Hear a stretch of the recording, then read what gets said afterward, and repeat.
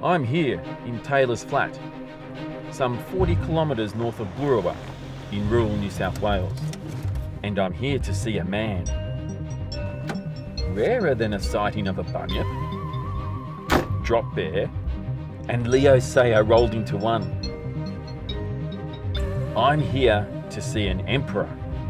You've come to the right place. Welcome to Atlantium.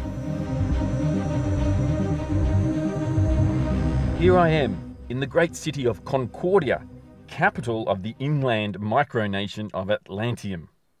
Micronations are self-proclaimed entities that claim to be independent sovereign states, but which are not recognised by existing sovereign states. There exists over 80 of these across the globe, and Atlantium is the smallest in Australia. I never thought I would be wining and dining with royalty. It was everything I imagined it would be.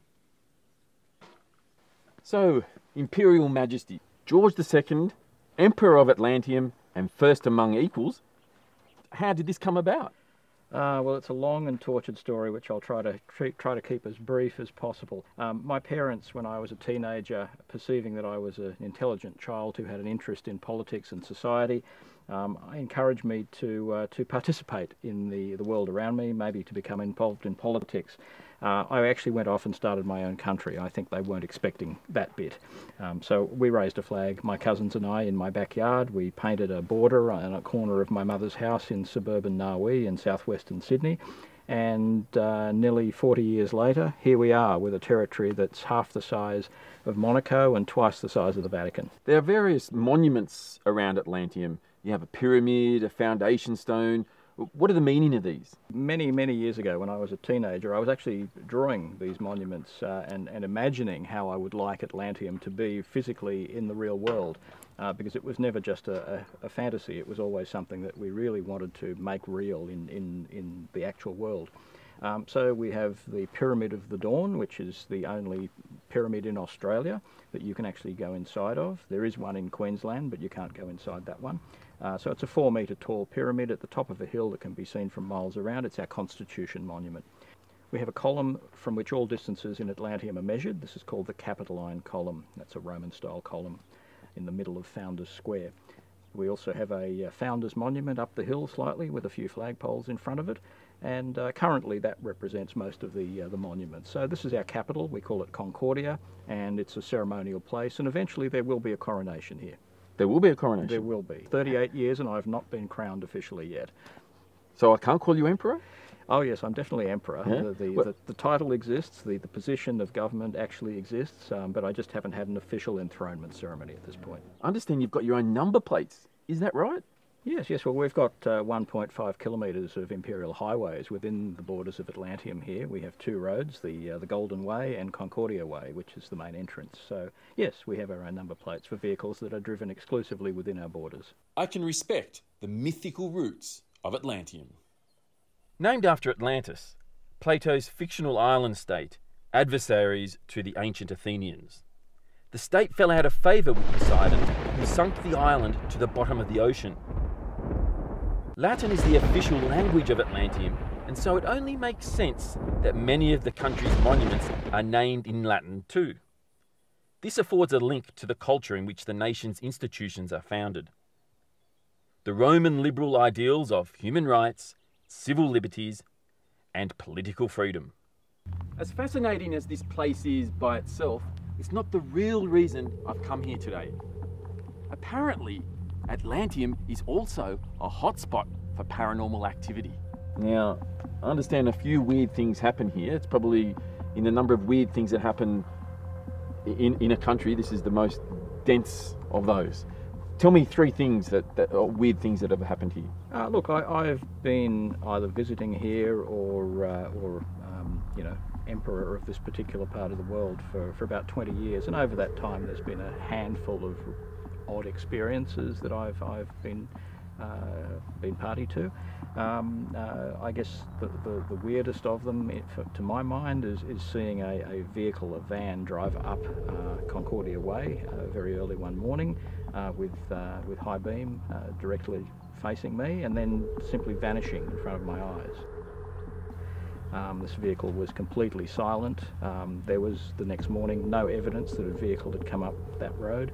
There were no tyre tracks. There was no other evidence that anything had ever happened, but it was very, very apparent that there was something there at the time. But that's not the only weird thing that's happened here. Look, there's another experience that I had a number of years ago, where I was in the middle of a driveway, just admiring the stars in the middle of winter on a very clear, perfectly still night with not a breath of wind, and from somewhere behind me, a piece of rock was thrown. It passed through the air, it landed directly behind me, I estimate about a metre or so behind me, and then rolled off into the side of the driveway. And I turned my torch on, I sort of flashed it around, there was nothing there, there was no other noise. The third weird thing that I've experienced, and this one was in broad daylight, I saw what I believed very momentarily, in broad daylight, middle of the day, in summertime, the body of a miner, what I thought was a 19th century miner, with a very long beard, sort of very similar to ZZ Top, and he was standing from the waist up in the ground next to the main building. Just very momentarily, blink and he was gone. And that's the third thing. And you know, by way of background, this particular piece of land actually was a gold mine back in the 1860s, and it was later a tungsten mine in the 1920s. So there has been mining activity in this area. So are you scared being out here by yourself? There's not many other residents of Atlantium. When you're by yourself, are you worried something from the paranormal is going to come and hurt you? No, I don't particularly think so. I'm obviously aware of the story of the Yowie that chased a group of 3 men back in the 19th century down towards Wangara, and that's only 50 kilometres from here. But in my personal experience, there's been nothing that I've felt personally threatened by, of a paranormal nature at least. Now, Atlantium has its own government system with official institutions. Is that right? Yes, just like any other sovereign state, we have ministries and directorates and departments that administer various different portfolios. So yes, absolutely. Right. So, what do you think about the idea of perhaps establishing an official bureau of paranormal investigation here? Well, given that we're apparently a hotspot of paranormal activity, that's probably a good idea. We probably need to make you a citizen, though, first. How does that happen? We go up to the monument and you take an oath and I give you a certificate and we're in business. Shall we? Let's.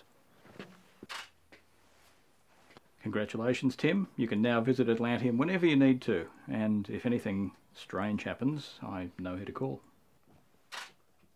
All in all, it's always an enjoyable and enlightening experience meeting with Emperor George, who, like the Yowie, the Drop Bear, or Leo Sayer, seems to defy classification. I often wonder what the future holds for Atlantium. I just hope it doesn't suffer the same fate as Atlantis. If there was one man with the persistence to make it not just work, but propagate and flourish in the new world on the horizon, I think it's the man who started it all. His Imperial Majesty George II, Emperor of Atlantium, and first among equals.